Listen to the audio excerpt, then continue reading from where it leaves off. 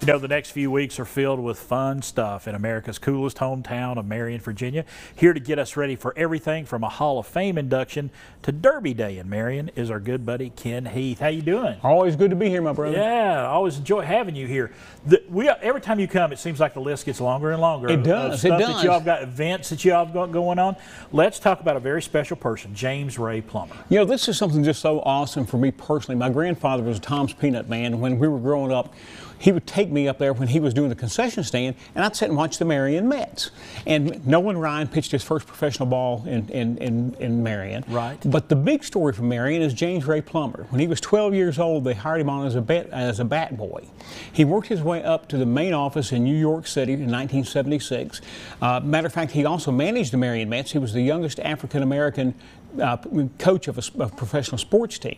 So a Marion guy does great. He's up there, and if you go to New York City now to Citi Field, he never made it over to City because he passed away. We're showing that plaque. There you right go. There. They've got a plaque on the plum room because he's the one who arranged the people to the first pitch and to sing the national anthem, the public relations guy for the Mets. They're putting him in the National Mets Hall of Fame this summer, but we're going to get him in the Smith County Hall of Fame on May the 2nd at the Marion versus Lebanon baseball game. We hope the folks come out and cheer on James Ray Plummer in the memory of the Marion Mets. Fantastic being able to remember James Ray Plummer there.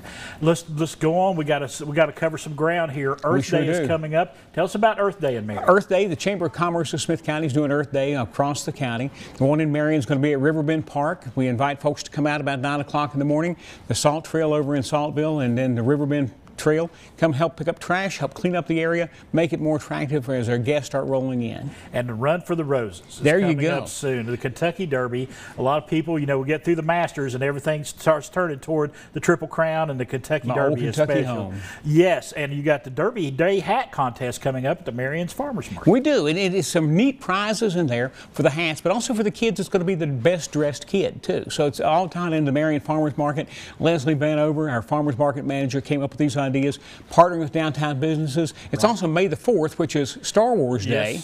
So the toy box is giving $150 worth of Star Wars toys to the kid winner of that. So that's going to be a lot of fun. May the 4th at the Farmers Market, and it starts at 8 o'clock in the morning. Goes so to you're liable to go down to the Farmers Market and see some amazing hats. Yes. And then see like R2-D2 and R2-D2 and Darth Vader running around. And grab some lettuce. Yes. So you get it all in one place. All in one place. Farmers Market though, y'all do such a great job with your.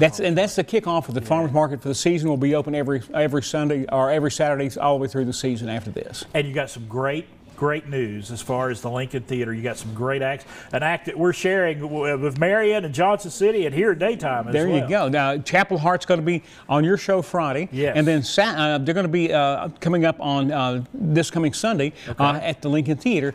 Aaron Tippin's going to be there Saturday night. Wow. Grand Ole Opry member. Yes. Aaron Tippin. Then Sunday, Chapel Hart. Next weekend's another big weekend at the Lincoln. If you've never seen the classic movie The Godfather on the big screen, that's going to be Friday night. Oh, man. And then Saturday, the King of Cowtown, William Lee Martin, is going to be there doing his comedy.